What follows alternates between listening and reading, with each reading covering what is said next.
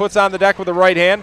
The big man hands it off to the 5'9" guard Cooks. DeGraff delivers the three, and it almost went in. It wasn't a shot. It was just ricocheted off. Cooks on the other end. Here's Cooks. Cooks initiates some contact in New Jersey. The Raiders looking for revenge. Baseline jumper is good. Deep threat. Working over left side. Long ball rattles around and falls in. Lofty pass to Brinson. Brinson elevates over Moffitt. Count it. Inside the arc.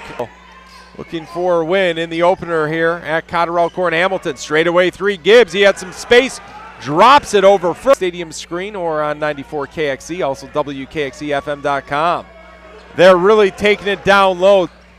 Here's San Antonio. Brinson elevates and hits. Three ball over Richardson. It is very quiet here at Cotterell Court.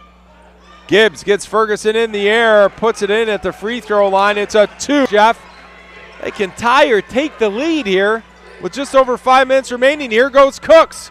Cooks floats it up, sends it long. Diakite all alone, right low block, off glass and in. No one boxing out the big man. We are tied at 66. Yeah, just went to the bench with his 4th foul.